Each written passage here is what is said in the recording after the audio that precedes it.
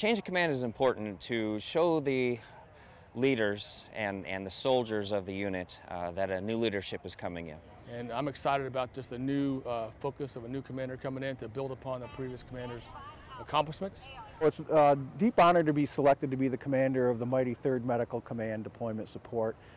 My objective is to provide trained and ready soldiers and units as we go forward to support the total Army's effort to win. There's bigger challenges yet to come, and I wish him every opportunity and every bit of luck to be successful in that. And I know him, and I think he will be.